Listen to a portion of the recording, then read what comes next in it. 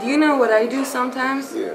I'm not so shy, so if I see a dude and I know, like, I want him, I just pull him to the dance floor.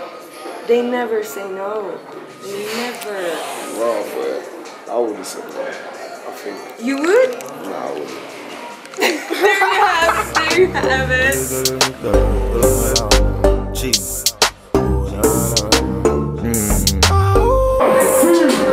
Said she wanna take me away. Said she wanna take me away. So if you would take me to a date, what would you do? Where would you wanna go? I don't know. It's you. Like you're taking me out. You decide. I wouldn't take you. I'll take you away. Where? Where would you wanna go? Anywhere. I say somewhere sunny. Well, no, somewhere chill. Maybe Amsterdam. Oh my God. There you go. In the back. You would fly me out to Amsterdam? Yeah, we go. And then what? What would we do in Amsterdam? We go to eat. Eat what? I'm into Lebanese food. Have you Googled me or anything? No? No? Okay. Match? When it comes to your music, you can make like very serious songs. Yeah. For example, Villain. Yeah. And then you have Never Change Me. Yeah. And then you can make songs like Fine Wine. Yeah. It's separate themes, separate sounds, but you can still pull it off. It's like whenever I hear the instrumental will tell me to tell the story, and then I tell the story. That's why everything is so kind of personal.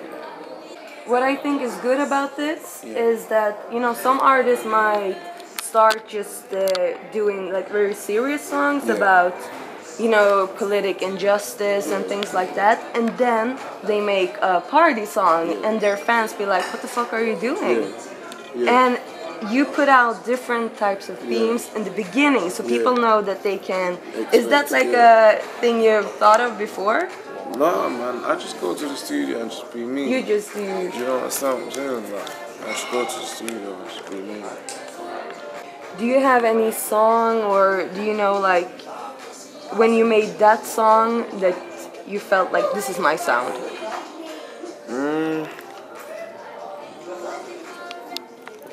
I don't know, you know. I just feel like after every single song I make, I feel comfortable.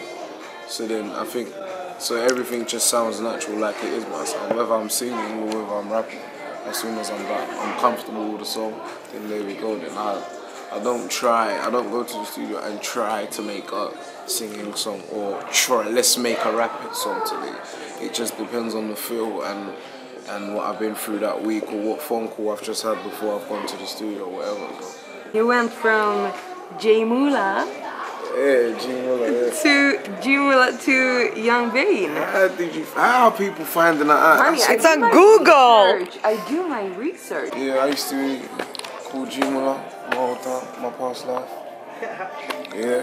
But the thing is, you had a mask on before. Yeah. What made you like take the step from having a mask on, call yourself J-Mula, and becoming... J-Mula wasn't even a name I gave to myself. That's just what people used to just call me. They used to call you that? Yeah. Why? Because my first name begins with a G. Yeah, I never called myself that. People used to call me that, and then I just ran with it. Man, like that pussy got not though. Yes.